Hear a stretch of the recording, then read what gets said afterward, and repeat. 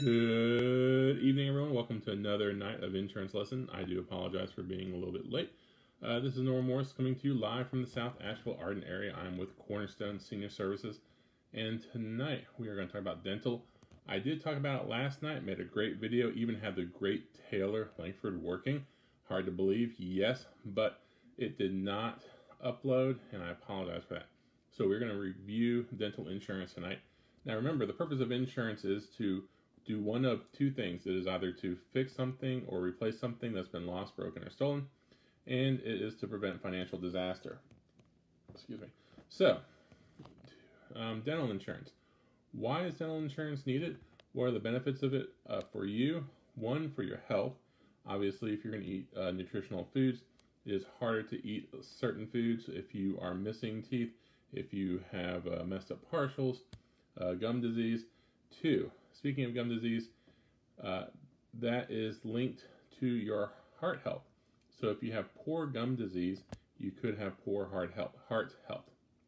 So that's where dental insurance comes in. Now, people always ask me, what do I need to do in order to get the best bang for my buck with a dentist?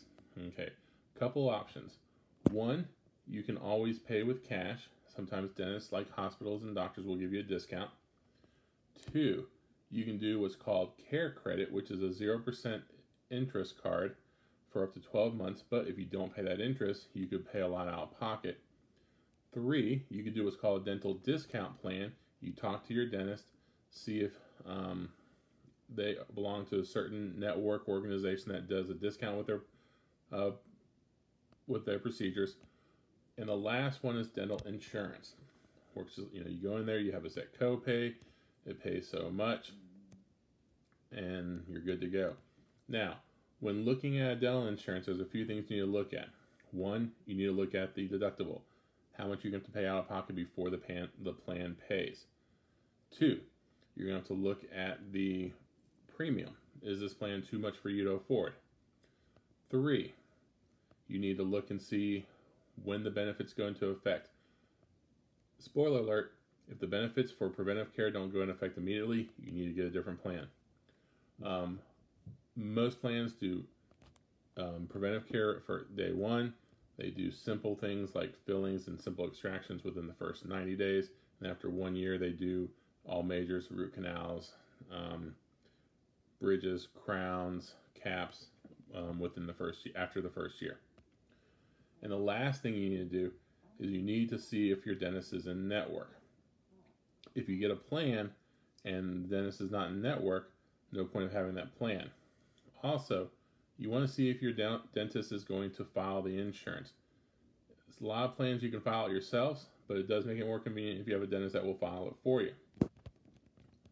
And finally, what is the cap on the dental insurance?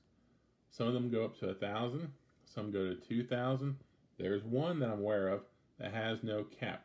It will pay X amount of dollars for certain procedures. So if you get a cleaning, it pays X amount of dollars. If you get a tooth pull, it pays X amount of dollars. If you get a filling, it pays X amount of dollars. But it has no cap, which is beneficial because if you have a lot of work you're going to see in a few years, that's the plan you need to go with. All right. So I think that summarizes dental insurance. If you need to talk to someone, please call me at my number, 828-400-1829.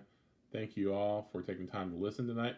Always want to give a shout out to my small business friends out there down in my hometown, Brevard County, Florida. If your dog's getting hairy, hair's getting too long, smelling kind of funky, you know who to see. Miss Sarah Hale and Micah at Barks and Bubbles out in Brevard County.